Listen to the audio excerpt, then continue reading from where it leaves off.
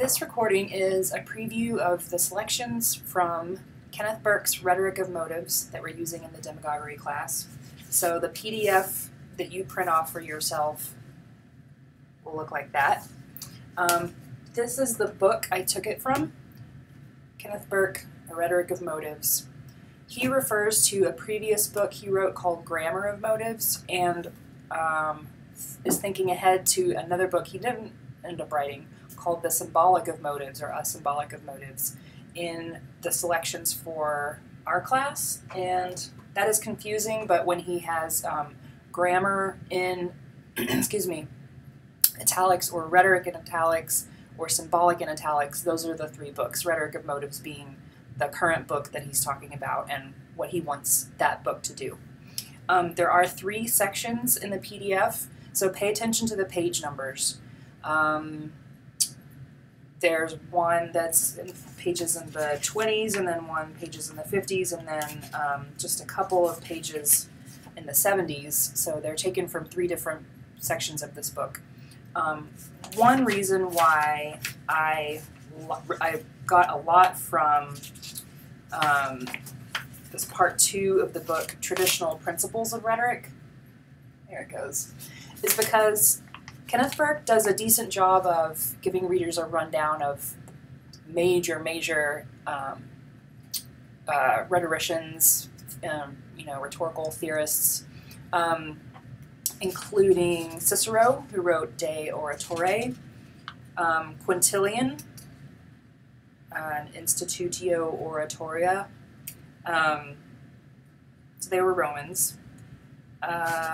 St. Augustine, who was, I don't know if we consider him a classical rhetorician, but a major Christian rhetorician, and of course Aristotle, and he refers a lot to Aristotle's On Rhetoric, which is kind of, well, in my graduate department at least, it was kind of the Bible of rhetoric. Everyone had to read it. That's the analogy. Unlike the Bible, it's incredibly boring, very dry. You can get a sense of the way that Aristotle divides up different theories of rhetoric into, like, rhetoric is made of 3 parts. And there are this many kinds of rhetorical appeals, there are this many kinds of general topics you can use for any discussion. So Burke gives you a pretty good taste of that. I should say why I wanted us to read some Burke. I know that he was a big influence on Robert Miller's thinking, especially about identification. And on page 72 of Fanatical Schemes, she begins that chapter with an epigraph that's about identification. So on page 72, this is chapter 3 about alarmism, conspiracy, and unification. Unification being an important idea when thinking about identification between a rhetor and his or her audience. So the epigraph from Kenneth Burke says, "And often we must think of rhetoric not in terms of some one particular address, like one speech, one text, but as a general body of identifications that owe their convincingness much more to trivial repetition and dull daily reinforcement than to exceptional rhetorical skill." And that is from one of the pages I didn't give you on the PDF, but that's from Kenneth Burke's Rhetoric of Motives. So identification is one of the most important concepts that I want you to get out of the Rhetoric of Motives selections. Identification is an important concept related to demagoguery, since leading the people, being perceived as one of the people, or at least the end group, is so crucial to a demagogue's power. Also, there's a part at the end of the selections that I've given you that's about formal qualities of language. It's about rhetorical figures, excuse me, if you know what those are. If you don't know what rhetorical figures are, just look up the Wikipedia page, or Google it, go to your favorite source of information. That'll give you a better schema in which to put those last few pages, the PDFs, because formal very deliberate, arranged, and pleasing arrangement of language that constitutes rhetorical figures can be such an attractive part of the way a demagogue communicates in slogans, in pattern and kind of call and response. And I think it's really interesting the way that Burke talks about those and how the audience participates with the rhetor in finishing out these slogans and these patterns of speech so that there might be an extra persuasive potential if a speaker uses these rhetorical figures to their advantage. We can think of, if you're familiar with the, and going back to Aristotle, the rhetorical terms ethos, pathos, and logos, which probably most of you are familiar with.